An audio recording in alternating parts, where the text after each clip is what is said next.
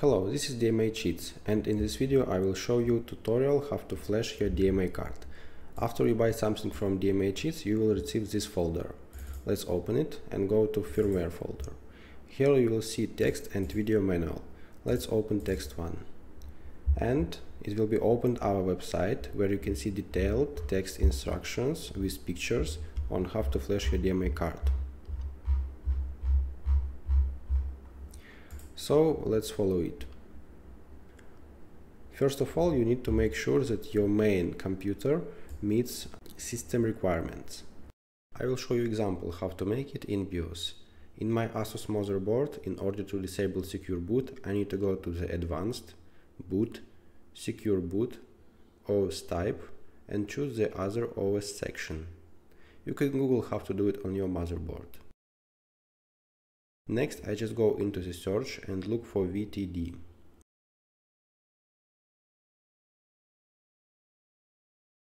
It should be disabled. Next, I'm looking for Intel virtualization technology. It should also be disabled.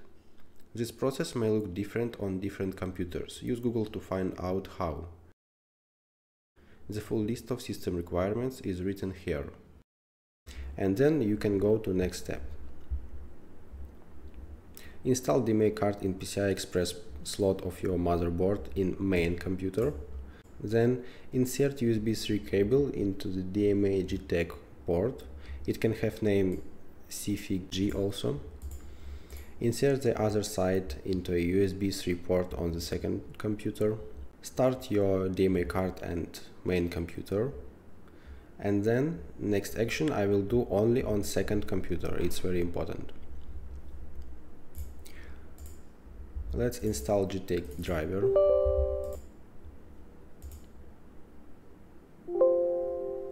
Success. Next, I need to move this file to desktop. Let's copy it. Okay.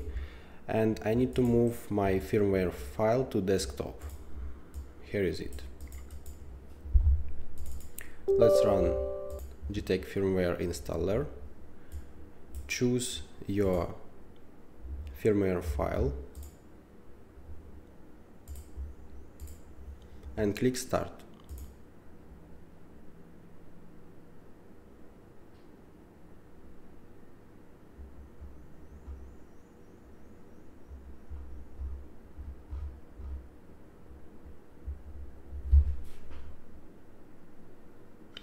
Now we need to wait about 1 or 2 minutes. Okay, we see that update was complete.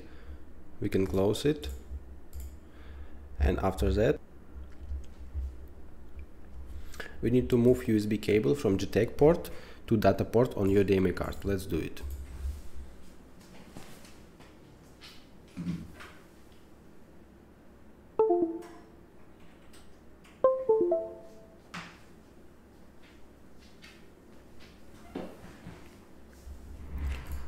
I moved cable. Now I need to reboot both computers, main and second one. After reboot, I need to go to Device Manager and find this device, FTDI FT601 USB 3 bridge device. And as you can see in instruction, I need to uninstall this device and delete this driver.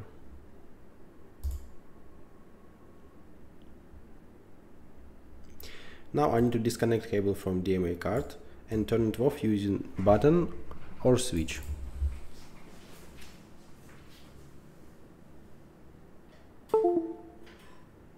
Now let's open Device Manager again and connect cable back to data port on your DMA card and start DMA card using button or switch.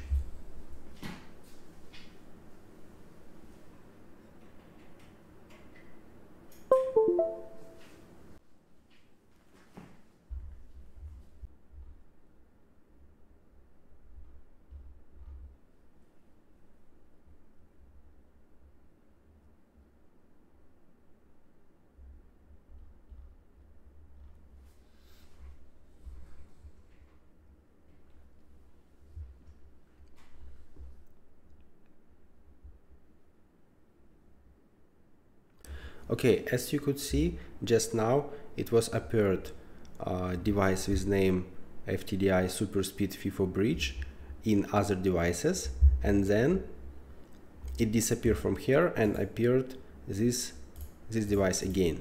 It means that I use good firmware and driver was installed automatically by Windows, so I don't need to do anything.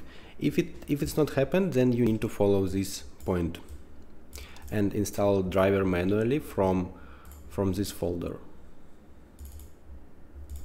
So how it works, you just need to, for example, click on this device, FTDI SuperSpeed FIFO Bridge, but in my case now I need to it doesn't have, so I will just show example. Main and second one. Update driver, browse on this computer, select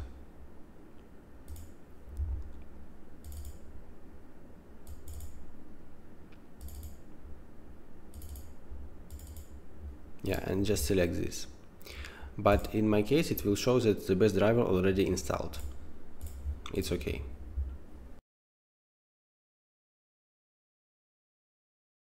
Now let's start DMA test.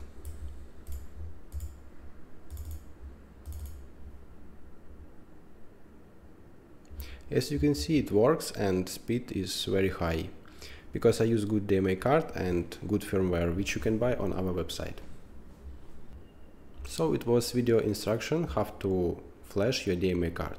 See you in the next videos.